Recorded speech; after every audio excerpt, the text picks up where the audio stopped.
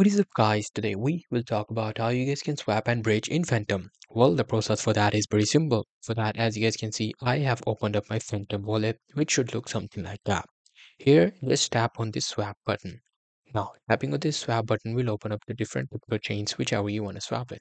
Now, suppose you want to swap with Ethereum or any other crypto chains that you have, just select the one according to you.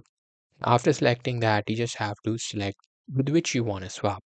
It could be of any chain because it will automatically bridge it. Suppose you want to do it with the Jupiter, just select Jupiter. Then simply enter the amount you want to transfer. Suppose you want to swap like 0.01, you can do that for that as well. And as you can see, you'll be able to get it done if you click on this purchase or make purchase or swap button. In this case, it is not allowing me to press that because I do not have any enough cryptocurrency. But in your case, you just have to do that, and there you go. Your cryptocurrency will be exchanged, and you have successfully bridged with different crypto chain. That's pretty much it. That's how I'll be able to do it. Hope you guys find this video helpful.